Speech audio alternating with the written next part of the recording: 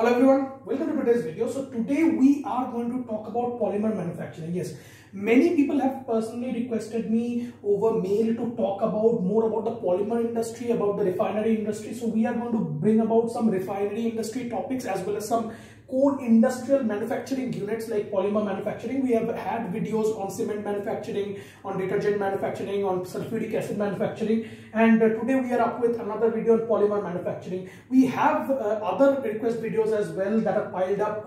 We are going to make a video soon on distillation columns because many people have personally requested me about that as well. So just bear with us and wait for 1 or 2 weeks because I have a few videos piled up.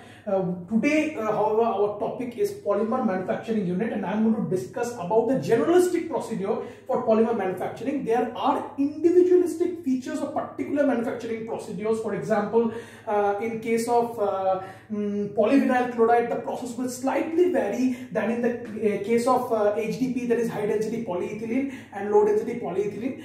So my training was also in Haldia Petrochemicals, which was a polymer manufacturing unit. It is a petrochemical industry. So basically a monomer to a polymer. In our day-to-day life, we know that polymer is an industry that dominates the use in almost all the sectors, be it styrene, be it polystyrene, be it polyvinyl chloride, be it polyethylene. We regularly use it in several applications. So straight away going to the manufacturing unit in a generalistic overview. So basically in the reactor itself, the monomer, the co-monomer and the catalyst and solution is fed if it is a solution polymerization. If it is not a solution polymerization, then only the catalyst monomer and the co-monomer is fed, and the recycle stream definitely with the recovered monomer being fed into the reactor here.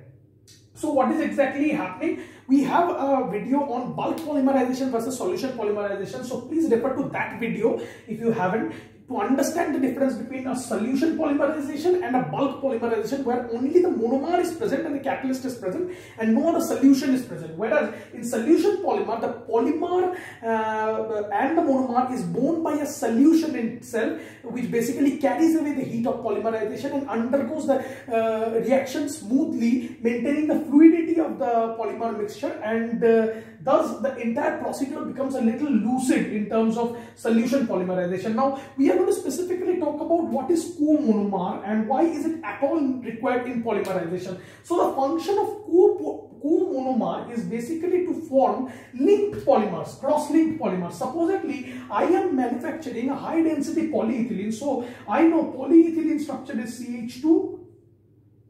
CH2N. That is N bonding, CH2, CH2, CH2, CH2, CH2, and like this the bonding will keep on continuing till the very end to form a polymer chain. Now supposedly I want to create some branching out here. I want to create some branching. I want to take out one H, and I want to create some side chains, some side branches from the carbon chiral centers. And why this is particularly done, why it is required to inculcate, to infuse some desirable properties in polymer. You must have heard about the term of plasticizers. Now let us talk about plasticizers. What are plasticizers? Plasticizers are basically the materials that inculcate a property of flexibility in the particular polymer. You must have heard about UPVC. What is UPVC? Unplasticized polyvinyl chloride. Unplasticized polyvinyl chloride is a solid-like structure which has no flexibility because they don't have any plasticizer attached with it. Whereas if it is a plasticized polyvinyl chloride that we use in wires, it is flexible. So you can actually turn it, or it is malleable in structure. You can actually give it the shape you desire it to be. Whereas in unplasticized polymers, you generally cannot get the property, you do not get the property of flexibility associated with it. So it is a straight polymer and it is a hard polymer which is not flexible and you cannot bend it. So same polyvinyl chloride is available in the form of plasticized polyvinyl chloride and unplasticized polyvinyl chloride. In terms of pipes, the pipelines that we see of PVC are unplasticized. So UPVC, that is unplasticized polyvinyl chloride. Whereas the wires, the polyvinyl chloride coating on the wires are flexible, and hence polymerization is undergone in the presence of a co-monomer which undergoes some cross-linked polymer formation, which gives flexibility. So this cross-linked polymerization is basically inculcating a property of flexibility. Now, what are these co-monomers? Supposedly, in case of HDPE, the unit I was associated with, high density polyethylene, often we need the plasticizer associated with it, and to get the property of plasticization, we add the co-monomer of propylene along with ethylene. So monomer is ethylene, which forms polyethylene, and we along with it we add propylene, which forms cross-chained or cross-linked polymers that adds on an additional flexibility in the polymer itself by reducing its density to some extent. So basically a cross-linked polymerization occurs and a flexibility is infused in the structure due to the presence of co-monomer. If we need plasticizing property, to an extent we add this co-monomer to the desirable quantity. Now, what is my catalyst? The catalyst will be the one that promotes the reaction and undergoes it at a very low activation energy. That is, it reduces the temperature and the pressure requirement in the particular reactor chamber. For HDPE, the groundbreaking polymer catalyst for this polymerization reaction for formation of high density polyethylene was the Ziegler-Natta catalyst, named after the scientist Ziegler and Natta, that found this particular catalyst of aluminium and titanium chloride, TiCl3. So basically this catalyst is specific for HDPE, and several manufacturing procedures have their own catalyst structures. And the manufacturing of HDPE in particular is solution polymerization. Once again, if it is not a solution polymerization, it will be a bulk polymerization, in the case of which the solution will not be present there. Only the monomer and the co-monomer and the catalyst will be fed in the reaction.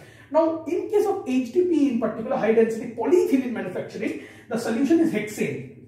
The solution is hexane. Now, this solution is selectively used by seeing the boiling point of the particular solution. How this solution is chosen and why this solution is chosen is discussed in detail in the video of bulk polymerization versus solution polymerization. How the solution is chosen, please refer to that video. So, from the reactor itself, we now know that the polymer will be formed. Polymerization reaction is taking place. So, polyethylene will be coming out, or polyvinyl chloride will be coming out. And the monomer, unreacted monomer will be there. Unreacted monomer. Fair enough. Some amount of catalyst will be born along with the polymer, and some amount of solution will also be present. So polymer is present, some unreacted monomer or co-monomer might be present, some catalyst will be present, and some solution will be present. Now next up we go into a flash evaporator. Very important, my friends.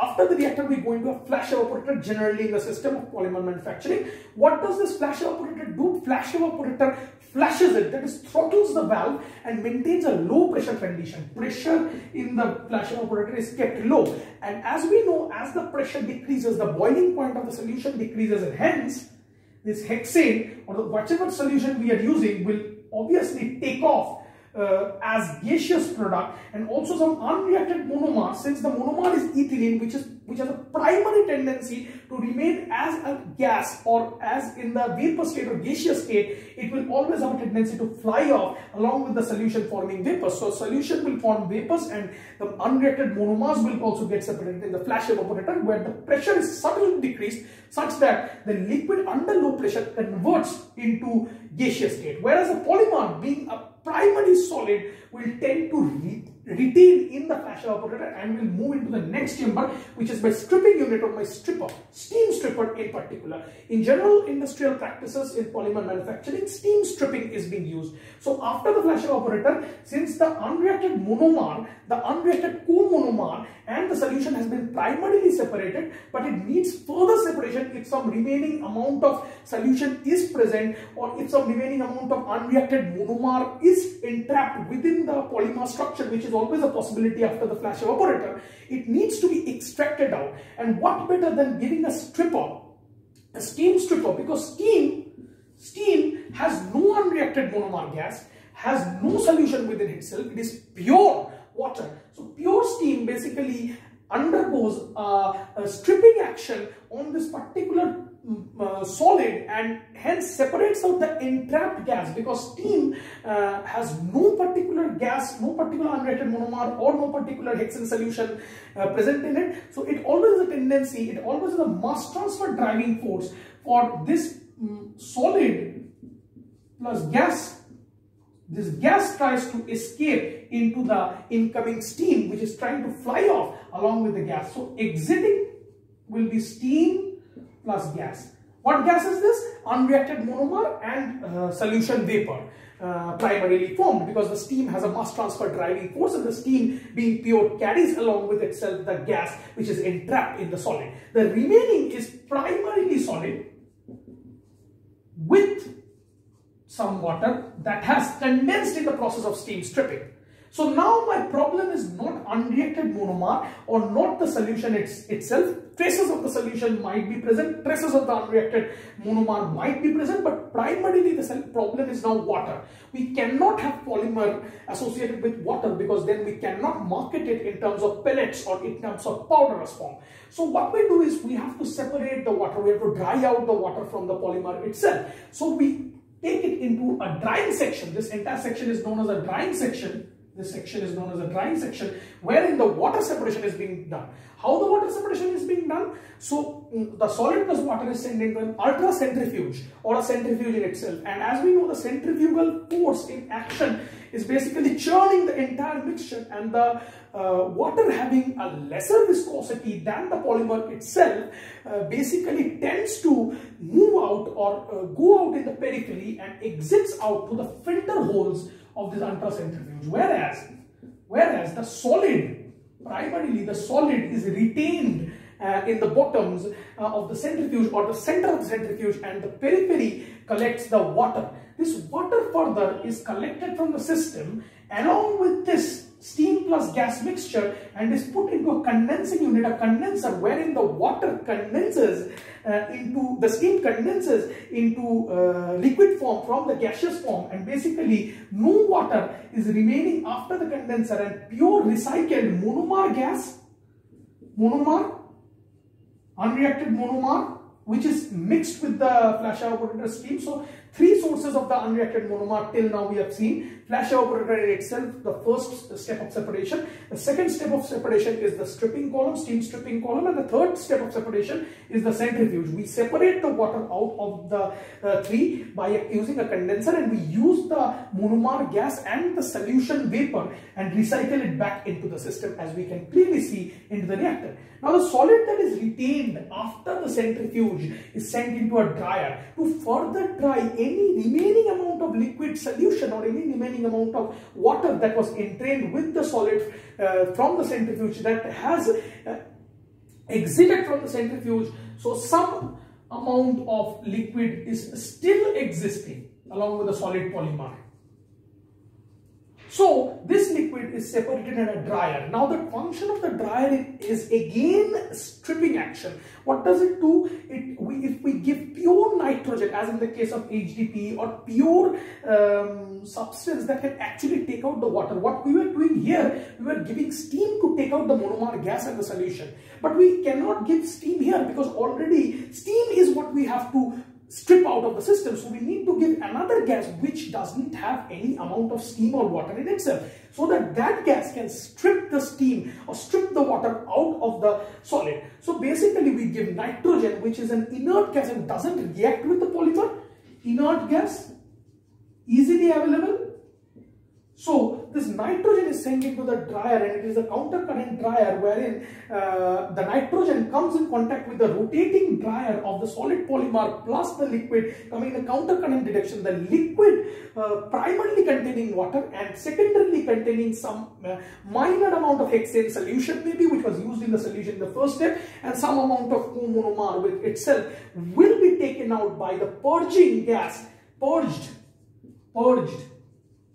N2 plus H2O plus unreacted monomer plus solution in itself, plus solution, hexane solution in case of solution polymerization, will be again moved into the system, will move into the condenser, and will separate out the water in the form of liquid, and will be refed into the recycled stream, the monomer gas, the solution vapor primarily, and the nitrogen in itself. The nitrogen will enjoy a free ride in the reactor and will not affect the system. There is always a nitrogen purging system that will remove the nitrogen continuously from the system.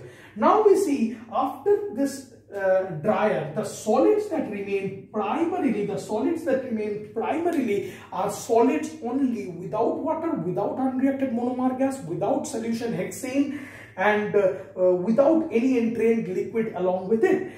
Purely solid in powderous form is then mixed with a stabilizer. What does the stabilizer do? The polymers in the industry after manufacturing are stored up in silos, bagged up in plastic bags, and are further sent to the customers for their end use. In the process, they get exposed to oxygen a lot. And we know that this oxygen can actually degrade the quality of the polymer that is being manufactured. So we need to add some stabilizer that will coat the polymer with such a substance such that it doesn't react or oxidize with the air contact. So we need to add stabilizers along with polymer. So first action is stabilization, and the other action is pelletization. An entire building of 7-story building, you won't believe, was there in Haldia Petrochemicals for the stabilization and pelletization purpose only. An entire building. So pelletization is done in steps. Finally, the powder is molted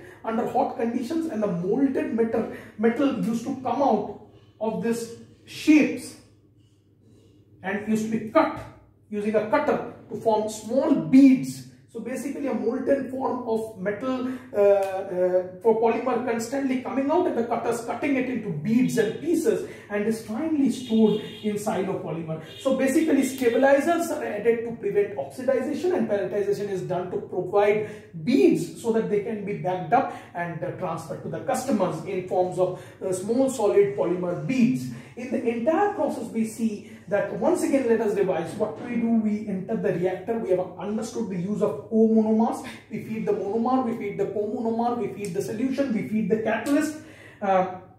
Some unreacted monomer, primarily the polymer, some catalyst may be entrained along with the solution, which is entered into the flash evaporator, where we decrease the pressure so that the recycle the unreacted monomer gas and the solution forms vapor and returns back to the system. The further separation is undergone by steam stripping. Then the solid has some water. Because of the steam stripping, the solid entrains some water with itself. It is further separated in a centrifuge and then in a dryer.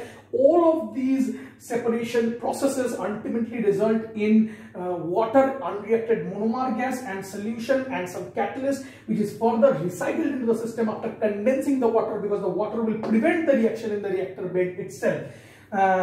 After the dryer, it is sent to the stabilizer and pelletization unit, where stabilizers are added and pelletization in the form of pellets or beads of polymer is done, and finally it is marketed in the market to consumers. So this is the entire polymer manufacturing unit. Now, to different polymers, different types of methods are followed. Some bulk polymerization methods are followed, some solution polymerization methods are followed. Somewhere steam stripping may not be present, somewhere extra step of drying may be present. So these type of methods do vary, but the overall structure of polymer manufacturing remains the same. I hope you have understood. If you have, then share our content, subscribe to our channel, share it with your friends. Thank you very much.